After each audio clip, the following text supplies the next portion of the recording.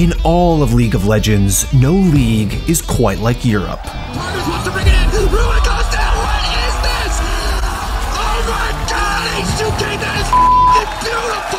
No one's as ready to laugh or as ready to meme. Trevor, kiss me. But Europe is different in another way too. See what happens in this bottom lane, because SK Gaming, they do look like they're... Oh, hello, blue screen. From the beginning, Europe's league lived in North America's shadow. But years of fighting, years of winning, have changed everything. It's fantastic. I love it. I love interacting with my North American colleagues and just being smug as Hi, I'm Quickshot from the League of Legends European Championship, the LEC. It's the best league in the world. But are our teams any good? No. Our teams are great. Listen, we were kind of an NA copy for a while, then we kind of were testing a bunch of stuff. No, now we are going to be distinctly us again. It's going to be our style. Bam! You just got flexed on! Coming into LEC was the first year where we got to get like really wild. Like really wild. And we were making weird stuff together, and that was the moment where I was like, if this continues, this is gonna be like the greatest thing ever. Is this a bot lane? One that can challenge? Someone can push us? Someone with talent? Yo, this is Patrick, just a little scared kid, just picked up cause no one tried to outbid. Come back in finals, we'll hit you twice. Might give you a game if we're nice. This is the LEC, and this is their story.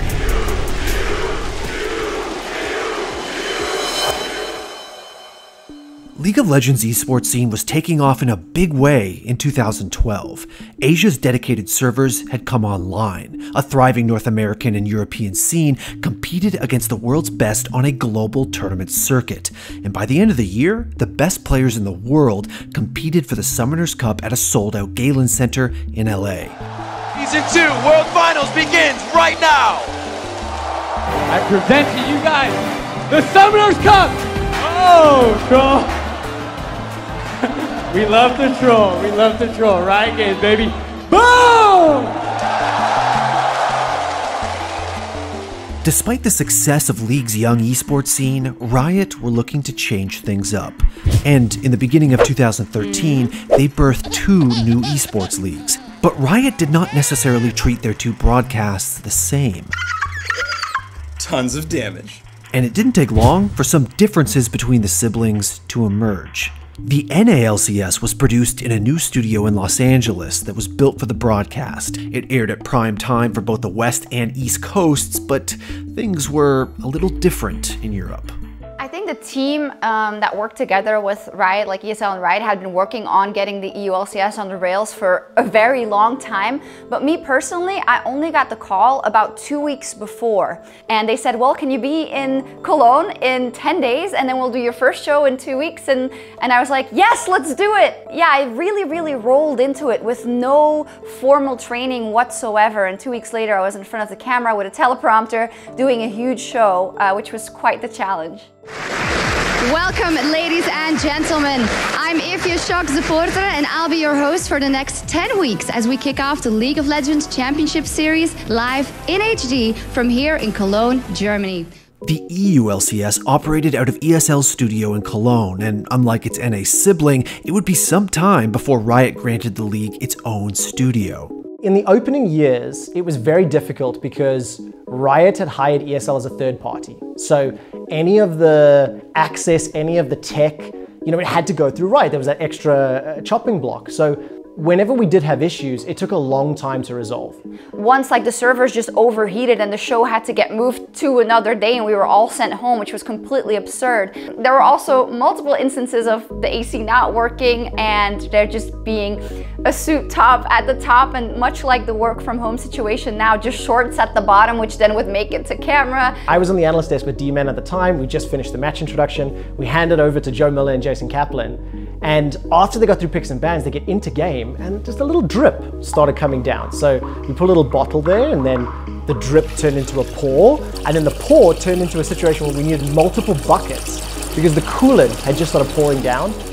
Joe and Jason didn't break for a second. We didn't stop the broadcast, we didn't interrupt it. They had to cast looking through a bucket, and we had to do everything in our power not to laugh, because now you've got to do like tech support on a freaking, AC unit. In those early days, there was a definite sense that everyone was still figuring things out. From the casters to the players to the support staff, the EU LCS brimmed with fresh excitement. The cool thing was that we were all kind of just doing our thing and learning along the way. And I think it was all kind of chill in the beginning. It was kind of about how we wanted to present the league and trying to do this insane thing which nobody had done in esports, right? The weekly shows across NA and EU, that amount of games with the interviews and the whole show. So it was really cool to be part of all of that. From the beginning, parts of the EU LCS felt behind. Even airtime was an obstacle. The league would broadcast at challenging times for the European audience so that it didn't conflict with the NA stream. I did feel that in some years EU was kind of a guinea pig, but I think it's a constant push and pull, because if you're the EU broadcast, you want the best for the EU viewers. If you're the NA broadcast, you want the best for the NA viewers, and you don't want the EU to overlap and the other way around. As a team, as a broadcast, and even as a department that was working, there was jealousy and there was frustration. But it's really important to understand the context. When you launch a league like this, that's never been done before, and you really are trying to redefine what a competitive esport can be, it's a difficult challenge. Europe's broadcast team didn't have all the toys their NA counterparts enjoyed, but still, exciting things were happening in Germany. The inaugural spring and summer split showcased some of the best teams in the world, and fans took notice. I'm Sjokz supporter, and once again we are broadcasting to you live from Cologne, Germany for day 2 of our LCS kickoff weekend. Are you guys ready? Under different banners, EG and Gambit had been 2 of the best teams in the world in 2012. Fnatic already had a world championship from the game's first season, and they came roaring into the new year, while perennial contenders SK nipped at their heels. Yeah, it was really a golden age for, I think, European League of Legends with the success that they've had internationally. I remember just a year before, we were actually convinced that Moscow 5 was going to win the whole thing, which unfortunately didn't happen. I think it was a time where we still believed that Europe or NA could win that world championship, and the differences weren't that big, and that really felt like an era of opportunity. In a time before Korea rose up to dominate League of Legends, Europe's first year of league play put the game's old monarchy into the spotlight. Each weekend, the best players in the world held court, and a new generation of talent was rising to challenge for the throne. Bjergsen is going to kill Virtual though. Freddy going low. Nigod Bro going low. No, he's finished off. Corralius and Freddy are the only 2 men left alive here. Godbro is still somehow alive in this one as he flings Freddy away again. Can we see a Quadra kill? Can he get the pentakill here? Bjergsen chasing down. Oh, he's missing just about, but there's pentakill! As League's global popularity grew into 2014, fans began to have less and less patience for the production issues that had been known to plague ESL streams, and the EU LCS's production was quickly becoming a meme. From a full combo of the SK team. See what happens in this bottom lane, because SK Gaming, they do look like they're... Hello, blue screen! Well, we can still see what's going on, luckily, so thought about going for a fight, but they didn't actually engage in the end. Nobody actually got the kills. Ooh, we didn't see Froggen leaving the game, so we're going to have a pause. Uh-oh! Wow. It's always good to see that. Oh yeah. Well, it's not a blue screen this time. We're back, guys! Hello! In 2014, Riot moved its production from the ESL studios to a multi-studio space owned by a local TV company. But even as a new wave of promising young players began to emerge, it was hard to move the conversation past the production hiccups. I was reading all of the EU production threads and all of the Flame constantly. I think the nature of being one of the on-air talent crew is that when something goes wrong, people are gonna write to you on Twitter and on Reddit and on Instagram and everything. I remember distinctly that there was a really kind of negative atmosphere sometimes amongst us casters, because we were dragged down by all of that, because you think every day you show up, all these cool people behind the scenes were going to make an amazing show, and then something goes wrong and public opinion just, is again against you, and it felt so bad because we wanted to make such a good show. So what was really difficult at the time was that A, I was trying to prove myself as a caster, and B, I was being labeled as the person that was causing the problems, whether it was my fault or not. There was a lot of negative fallout that fell on the shoutcaster's shoulders because fans just didn't understand yet. By 2015, it was time for a change. The EU LCS moved from Cologne to Berlin, Riot took over production from ESL, and for the first time ever, the biggest games in Europe would be played from a studio specifically built for the purpose.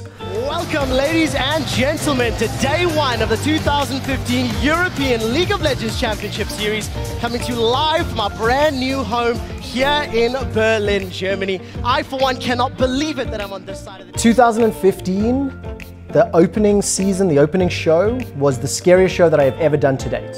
We were terrified. It was a new setup, new staff, new studio, new camera guys, new producers, new roles.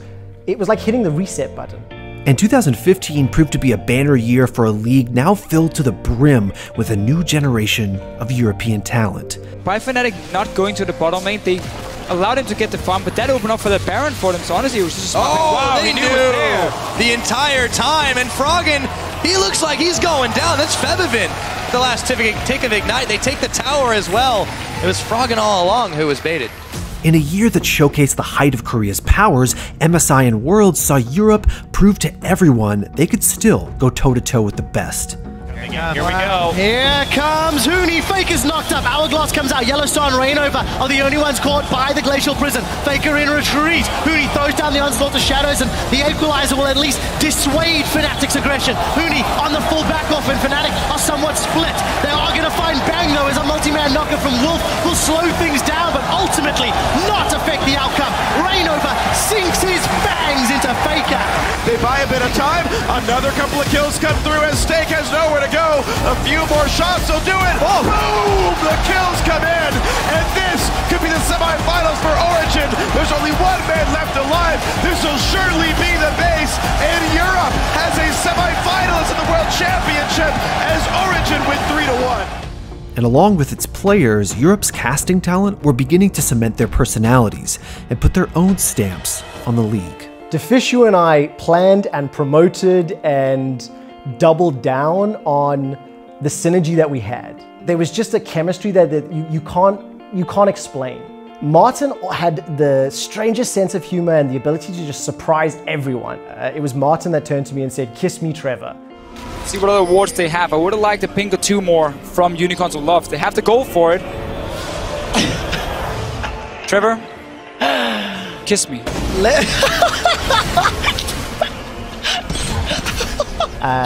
It was Martin that said, off air during an ad break, "When we come back, maybe you should spank me."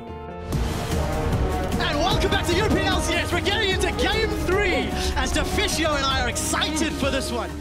Now, I didn't anticipate that I was going to hit him so hard. It actually really threw him off, right? But he just had a really great sense for being an entertainer and in a fairly wholesome way and just very genuine. But yeah, we promoted it, we pushed it to the point that he got someone to Photoshop his face onto my wife on my wedding day. But 2016 brought a new challenge for the EU LCS along with a new format. Over the next 2 years, the league experimented with a best-of-2 format, then a best-of-3 format that was spread across multiple streams. And despite the competitive benefits of a much longer regular season that mirrored Korea's LCK and China's LPL, the broadcast struggled to keep the Western audience's attention. I firmly believe, this is a very personal opinion, that the move to BO3 just did not suit our audience, and it did not suit the interest and the ability to watch for European and North American viewers. Viewership declined, and despite a studio broadcast that mirrored its North American sibling, the EU LCS struggled to carve out an identity for itself. I had the impression that it was just not working the way it used to. You do something or a segment or a show and you get barely any interaction or Twitter, or you didn't get the feeling that anyone was really interested with what was going on, which in your mind is always bigger than it actually is. Viewership dictates whether or not we have jobs, but I will always be thankful that here in Europe, our leadership team, no matter where it was, whether it was ESL or whether it was here in Berlin, always said just make the best show you can. Our producers and our managers were the ones that needed to worry about viewership, and they never stressed us out with that. But we're not stupid, right? This is a free broadcast and it's a free game.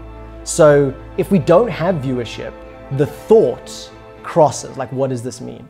It seemed like Europe was destined to live in North America's shadow in more ways than one.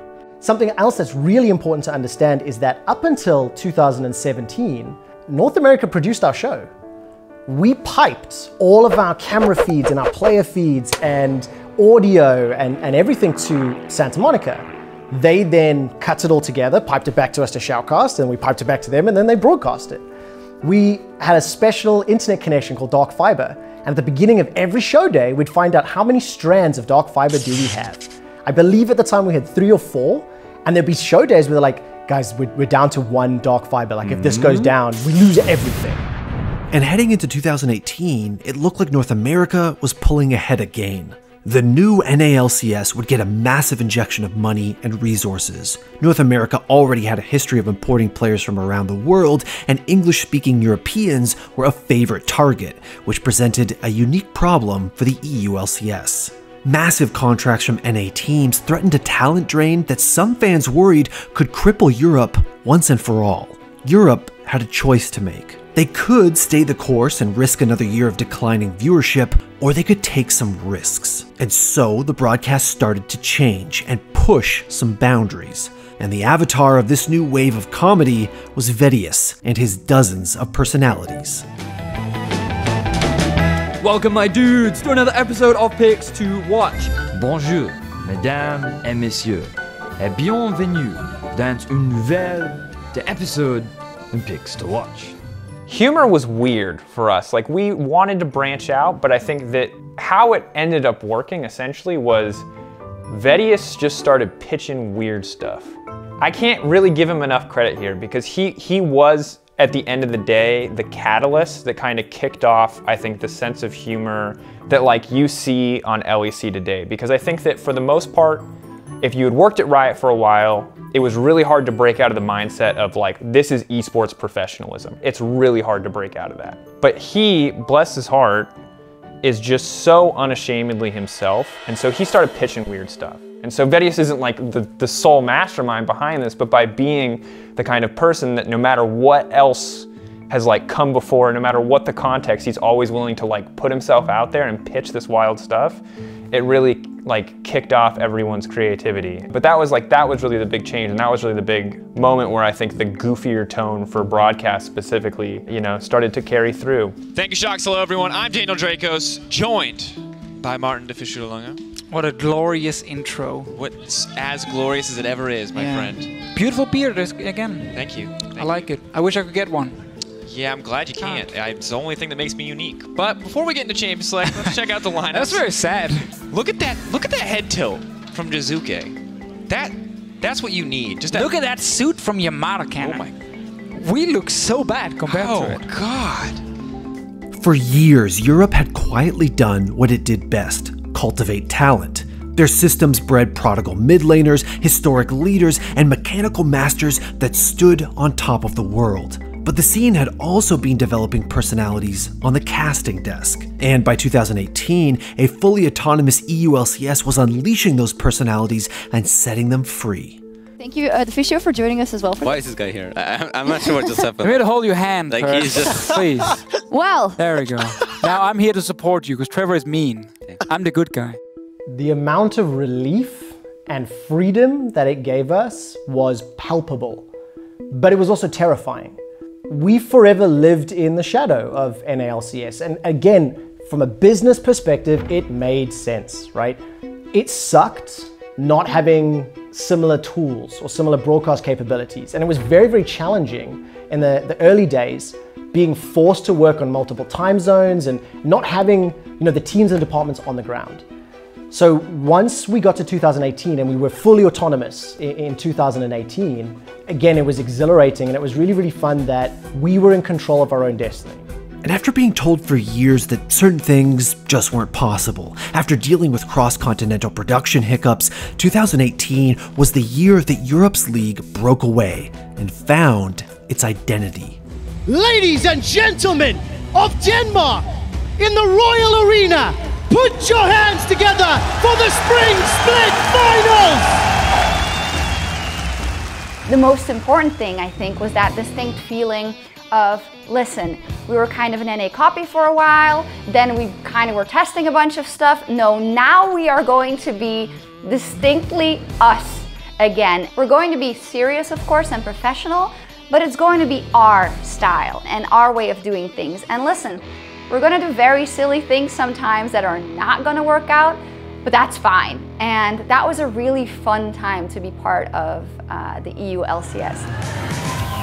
Welcome to Berlin and week 5 of the EU LCS Spring Split.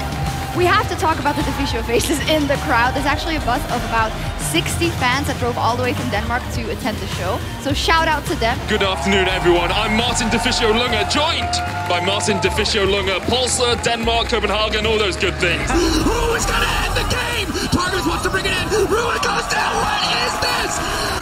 Oh my God, H2K, that is beautiful. But then you can take a carry down. Back, flash, nah, what a stab, white knight. And changes weren't just happening on the broadcast. Our European teams started to step up on the international stage. I think something that's really important to recognize is that more of the world will watch when your team performs against the world. 2v1, Broxa may have been up more than he can chew. The health bar's running down. The kick, the Q, the second. Get out. That was gorgeous. And now it's time for the turret to fall as Baoland drops as well. 5v4. Only the Nexus has defense itself as Duke pops a stopwatch, but he's sure to go down. The knockup and a double kill for Cap. The kick back for Broxa. Make it 3 and a 5 versus 1. Jackie Love versus the world, and he simply cannot do it. And Fnatic will foul Invictus. They will take the #1 seed into the quarterfinal. Worlds 2018 saw Korea's dominance in League of Legends finally come to an end. And though China rose up as the new top region, Europe's best teams were right behind them. And they rode that momentum into 2019. We felt like we were doing a lot of very good things. We felt like we built a fantastic foundation and we were getting consistently impressive viewership. Our teams were performing both locally and internationally, and the fan base was resonating with the changes we were making. But we were still tarnished with the little brother, little sister syndrome. We had the same name. The comparisons to NA and EU were frustrating and sort of unjustified. Who would win? Is it 100 Thieves or Rogue? This debate has raged. They're on a win streak, I'll have you know. In North America, they're on a win streak, I'll have you know. It's true. He's got a great They point. beat Cloud9. Yeah, so Cloud9 are bad as well. I'm sorry. NA LCS and the EU LCS were identical in many ways. They were constantly compared. And Europe at that time was sort of viewed as the little sister of NA. And we wanted to take the opportunity when we launched the long-term partnership of what we now know as the LEC to find our own voice and to kind of break away from that comparison. How can we capture that voice and capture that uniqueness that really is truly European? The logo itself has a few aspects built into it. The first is this kind of upwards explosion we kind of looked at building the form from. The second is that you can see that the logo is 2 parts. And that really is a nod to the 2 different teams coming together to do battle. But in the end, it's one thing, and that one thing stands for the victor. It also is shaped like a crown, but also because it's quite dimensional, it feels a bit like an arena. There's this negative space, and you almost feel like you can walk into that as well. So 3 singular things is what we kind of built into this overall symbol in the end. The outcome that we wanted to get from our audience was to feel something that they were proud of, feel like this was unique to Europe, to feel excited, energetic, to feel related to the brand. When you watch the live stream, for example, that you would just feel this energy that we were trying to convey.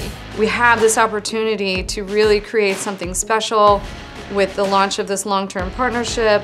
Let's make a brand that really represents what we think our fans really stand for. 2019 was the beginning of a new era for Europe. Long-term partnerships with teams, a revamped studio, and a broadcast team that was given free range to experiment and make the kind of content they wanted to. Rotterdam. What is your region? Why did you break up with Quickshot for Peke? I'm going to put it out there. Trevor, kiss me. I want the LEC back so I can stand in the chat. I want the LEC back in my life.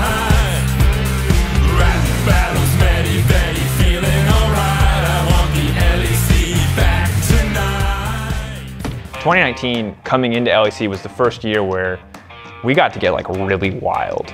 Like really, really wild. And that was the biggest change, because producers that I had worked with for years suddenly like no longer had to make like generic pro player documentaries or interviews, and we were making weird stuff together. And that was the moment where I was like, if this continues, this is going to be like the greatest thing ever. God bless Dennis, who's sitting here with us now, and Margot, the other producer that I work with very frequently, who can make these visions come to life. Like I'm so lucky. Like I can tell Dennis some really dumb stuff, and Dennis can go, oh yeah, we can make that work. And then Dennis has to do all the work, and then people go, wow, another good one from Drakos. Hey, Vedi, what? You really think you need help with this fool?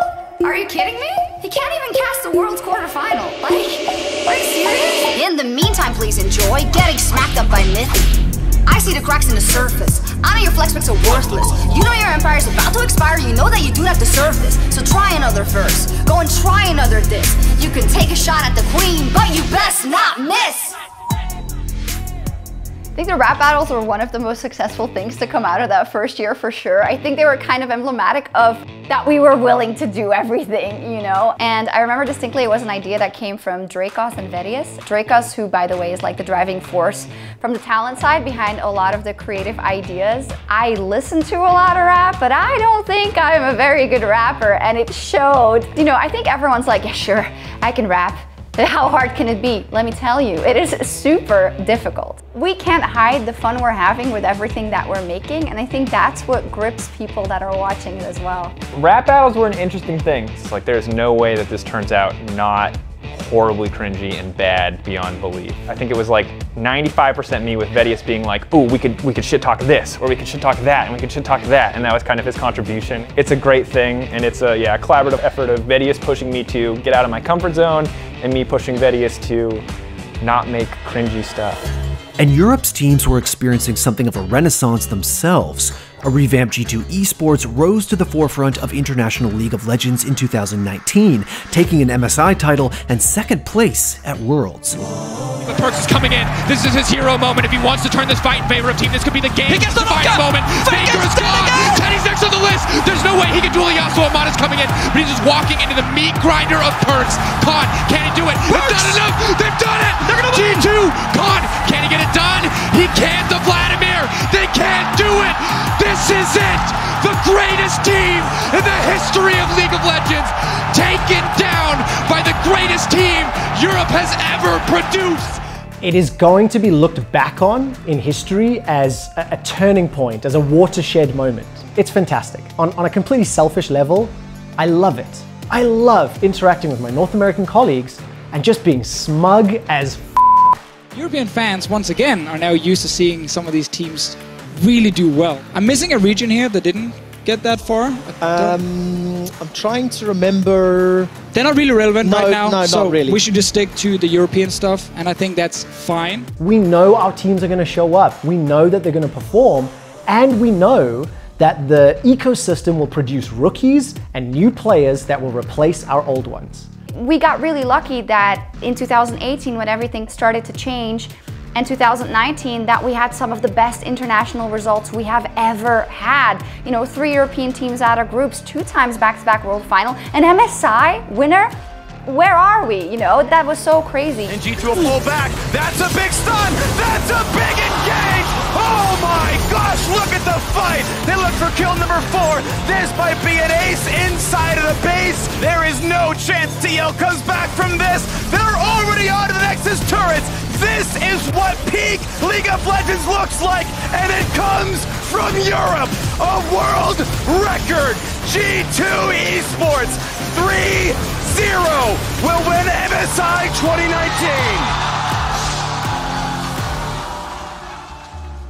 Of course, that combination of factors was amazing. We were so thankful for it because, you know, if you're going to be a part of a region that's doing well and people want to see and people believe in, and the broadcast is great, so you get to shine in all kinds of different forms of content and like bring more of yourself out there, I think you're going to be much happier as a player as well. In order to become a champion, one must become the champion. Forward, Broxah, become one with Nunu. Run the snowball to victory. Come, Broxah, you must land the snowballs in order to win!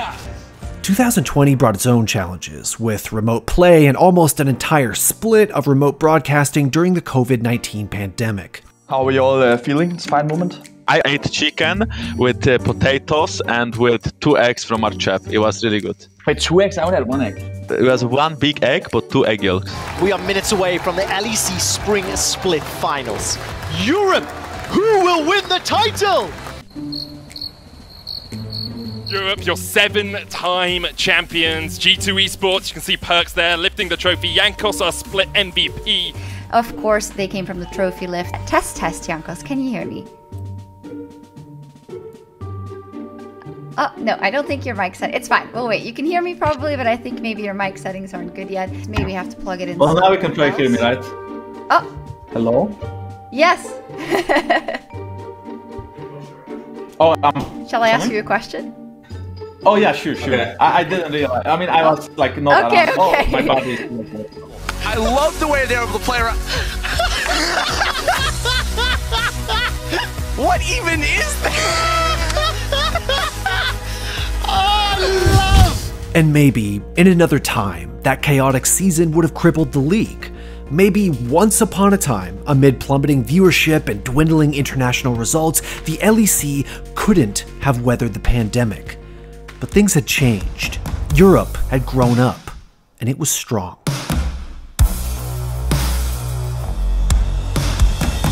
Throw on your favorite jersey, order your favorite snack. These times are tough, we know it. Now it all comes down to this. Every dream and every wish. Now it all comes down to this. Now it all comes down to this. So chat, we've got to stand for you. We are you. We are you. We are you.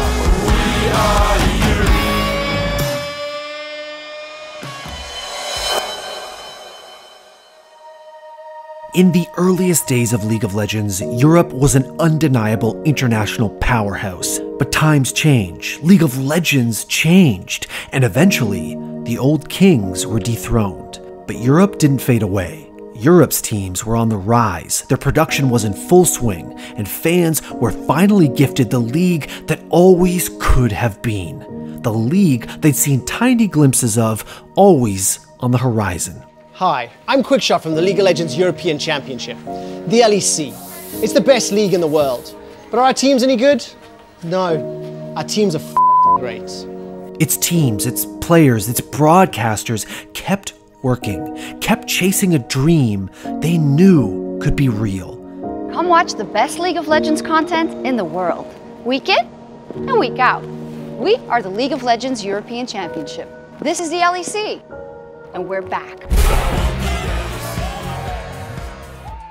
I've been doing this now since 2013, right? And I distinctly remember the shows that we did in spring of this year, of 2020. There were a couple of weeks where I just was so excited, and I hadn't had that feeling necessarily for a few years because I always loved doing the show. But that is something that really hit me. I think it was the first time that it really dawned on me since maybe 2017 that all our hard work has paid off, is paying off, and we're making a show that people are excited to watch as much as we are excited to make it. The LEC was no longer a carbon copy of NA. It was something new, something different, and it seemed that everyone on the continent was flourishing, that everyone was having fun. It really felt like that clean start that I think everyone wanted. I didn't realize it at the time, but it was so much of the baggage and so much of the politics of the EU LCS versus NA LCS just like kind of washing away. It really felt like we got to be our own broadcast team, and like whatever shit we had dealt with in years past kind of just faded away for a lot of people in that preseason. Today, the LEC is everything its founding members could have hoped for and more. Europe's teams contend with the best players in the world, and its league is free to be uniquely itself. In the end, Europe knew it would never regain its kingdom by sitting passively by while the rest of the world raced ahead. The people there knew they would have to fight for everything they got.